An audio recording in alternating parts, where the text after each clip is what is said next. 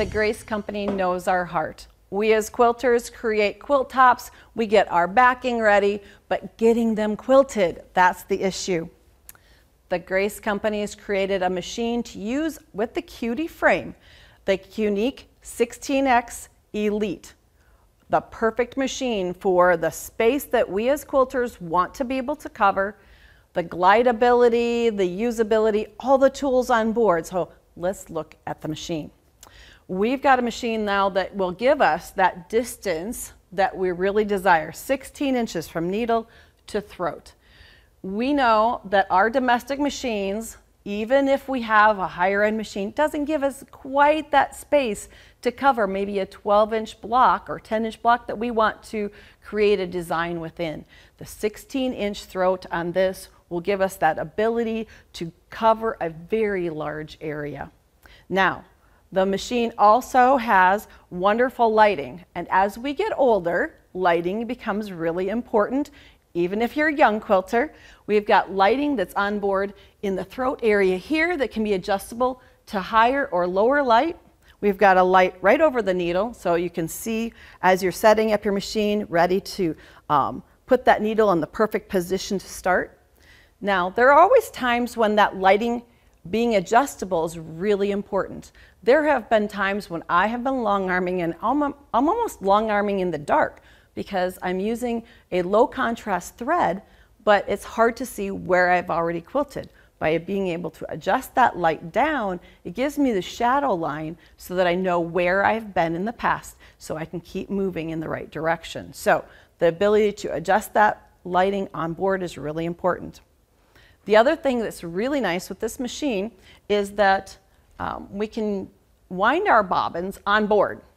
So the built-in bobbin winder at the base or the back of the machine here, it has its own spool pin. When we buy thread, we always buy more. Usually in pairs, the most common way is for a long armer to buy thread is in pairs. We usually have a second spool that we just set up to do the bobbin, so that we don't have to unthread our machine. So by having a spool pin available on the top here that's set aside just for winding our bobbin as we're working means that we don't have to take time to wait to wind a bobbin when we run low. So having that onboard ability, not having to figure out, well, where am I going to set up the bobbin winder in my space? It's attached to your machine, ready to use. The other thing now, when we get into setting up our machine, getting it all threaded and ready to go, is that the handles are so important. The Q'nique16X Elite is just as unique as you and I. I'm short, I have shorter arms, so being able to reach across the quilt top is important, but having those handles in the right position for your body style or type is important. Now, one of the places it can be adjusted is here. The other is where it's attached to the machine can be swiveled up and down depending on the height of the quilter. Maybe you're teaching a young person to quilt who is a little bit shorter, so maybe we want to swing that down and then tighten up the screw. So that's easily adjusted there to swing the handles either up or down. And then the multi-position on both sides of this machine, these quick levers give us the ability to make the handles longer so that you can reach without having to lean over or injure your shoulders, trying to crouch over too much. You can easily reach all the way to the entire quilting area by adjusting those. And if you'd like to swing them up so that you can reach the buttons with your thumb, some people would rather have it in a position like this. Some would prefer to have the handles closer to the surface. Totally up to you. As you get more comfortable with your machine, you will decide where that comfort zone is, and they very easily then just clip into place. Let's see, get this one swung around.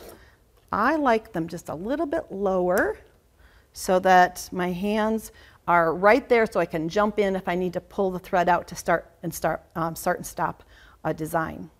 So now that we have our handles adjusted, we have our lighting ready to go, we've got a bobbin ready and filled, let's look at the tablet. The Q'nique16X Elite has an onboard tablet. It's a small tablet, but it has so much value added to it. There are so many wonderful things. All of the instructions are built right in so that it steps you right through. It also comes with a really wonderful instruction booklet. And we have settings on our first screen so that we can play with that brightness of our lights. We can have the needle area in a brighter light if we want. As you slide down through it, it talks about whether or not you want your needle to be in the down position, especially if you're doing some, maybe some ruler work or something really precise and you don't want to have your stitching do a step. You want your needle in the down position so that you can start exactly where you want. So you can set that. You can do an overspeed. A machine can do quite a few stitches per inch, and it will keep up with you. But if you want a warning sound to come up, you can set that to remind you, slow down, enjoy the process. So there is a setting for that. We also will be looking at some of the tools where you can set a parameter, and it has a warning so that you don't go outside of that. Say in a little while we're going to do some stitching just in a rectangular shape here, and I'm going to show you how we can set the parameters so that we have a warning if we get close to that edge to remind us to stay within. Because sometimes when we're quilting we get kind of busy, we start thinking, oh, I'm just going to go everywhere, and all of a sudden it's like, wait, I wanted to do a certain stitch in a certain area. So you can set the machine so that it knows this is like the little fenced area that you wanted to stay within, and a little beep will come up so that if you get outside of that, it will remind you, kind of stay in that area, finish what you're working on, and go on to the next thing. We have also whether or not you want your stitch length to be measured in inches or in centimeters even. They have thought of everything, so they accommodate if you use metrics. So you can go through the settings, set it to be unique just to you. So the Q'nique is just a machine for you. Then we can go to the toolbox. Within the toolbox, we have the way to measure in inches or in centimeters. Like I said, we can switch it over to centimeters if we want. We can measure a diagonal across a block and find out how many inches that is. We could double check maybe if we want to know how long a border across is or how deep a block is. So we've got 3 ways to measure, and the machine will hold those measurements so that if you need to back and reference those. Then we can go into the calculator so that you don't have to be fumbling through a drawer or running to another room. Say, I want to divide my border into increments of so many inches.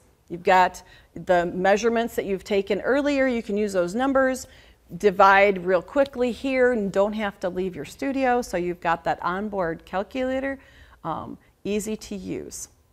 The next thing that they have is a bobbin estimator. So you can go in and name your bobbin.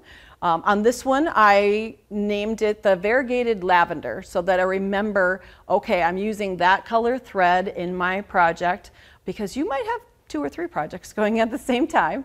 And if you label those, then you can keep track of how much thread you have on the bobbin. As you wind a bobbin, you have a full bobbin, it will let you know, you can set it so that you know you have it 100%. It's full all the way. And as you use that bobbin then later, as you're stitching, you can set a reminder or a warning so that when you get below 20%, it will let you know the little bobbin symbol will turn yellow on your main screen. If it gets down to like between 10 and 5%, you know that it turns red. It's time to probably think about, can I complete the little piece the area I'm in? Is it time to change the bobbin, so that you don't all of a sudden are stitching and go, I just lost at bobbin chicken, we call it as quilters. It's whether or not we can finish what we're working on before the bobbin runs out. So having that warning, either with a light by the symbol changing colors, or you can even set a little warning sound to go off so that you remember, oop, I'm getting close to the end of my bobbin. So that, you can see here, the bobbin symbol is green, it means I'm ready to go. The next thing on the in the toolbox is the edge warning system. This is a really fabulous addition because a lot of us want to stay within a certain area when we're doing maybe a border or a specific block. And when we get going and we get close to that edge, sometimes we totally forget about it. The machine will let us know, oh, you're close to the edge, and you can pick whether or not turn it off completely. Maybe you're a seasoned quilter, you don't need that edge warning, but you can also have it at a 1/2 inch, within a 1/2 inch of that border, or within 1 inch. So you kind of have a little bit of a warning system to stay within that perimeter. And what you do is simply go in and you're gonna mark off the top left corner and the bottom right-hand corner. And then the machine will figure out the math of saying, you're gonna stay within this area, or I will give you a little warning. So you can set that up. The last thing in the toolbox is a project calculator for hours. So if you want to know how long it took to do an entire project, it will keep track of the time for an individual project and how many stitches you actually used within that project. Sometimes that could maybe amaze us of how many stitches we put into a quilt. And over the lifetime of your machine, it will keep track of the number of hours so that you will know when maintenance and when oiling needs to happen. And it will tell you the overall number of stitches that you have stitched over the entire life of the machine. So those are the tools within the toolbox. Let's get to stitching. The Q'nique16X Elite can do some wonderful things. We've looked at how to set up the frame. We've looked at all the wonderful features of the machine.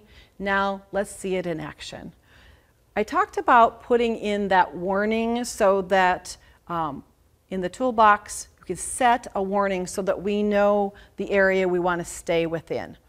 The frame is smaller, so you may be moving your quilt in order to attack one portion of the quilt at a time, and we don't want to bump into the frame.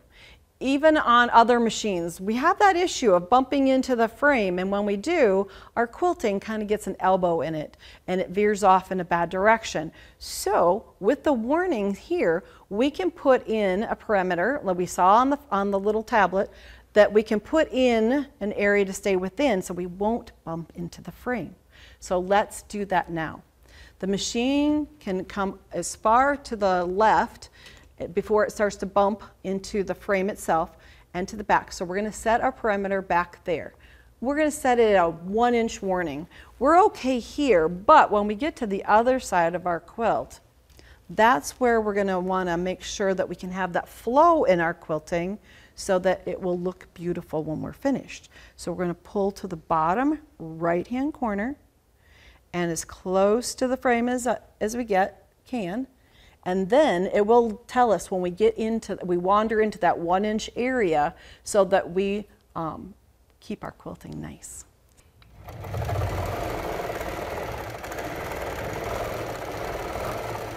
See how the pink light comes up? That's my warning light telling me I'm close to the edge.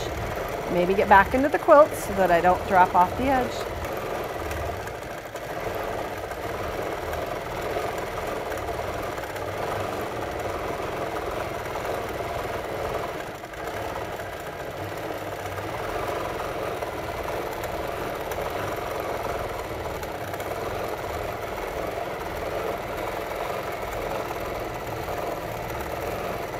There's my warning letting me know, don't go any further.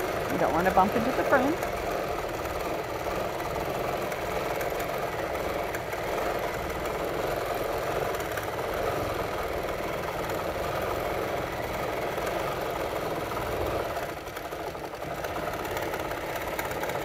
That means I'm getting close to my left border, or my right border, I'm sorry. So I'm going to work my way down this direction.